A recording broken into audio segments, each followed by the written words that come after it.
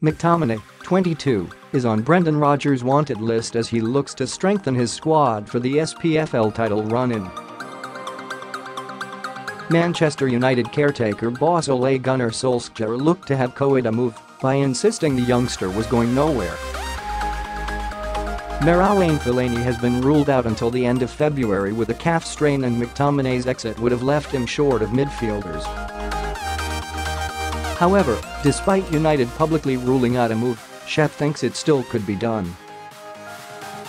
If everyone stays fit, then his midfield three is Nemanja Matic and Herrera and Paul Pogba, Sheth told the Transfer Talk podcast.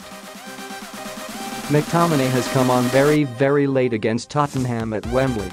How many chances would he get with the other three staying fit and keeping this form? I'm not sure how many chances he will get, so don't rule out a continuation of talks with Celtic and him still going up there. Celtic boss Rodgers last week admitted he could try and sign Everton's James McCarthy on loan.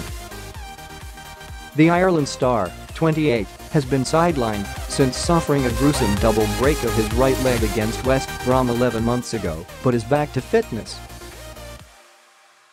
Rodgers also talked up McTominay and vowed, "We hope to do more business, but there's nothing to add to the speculation."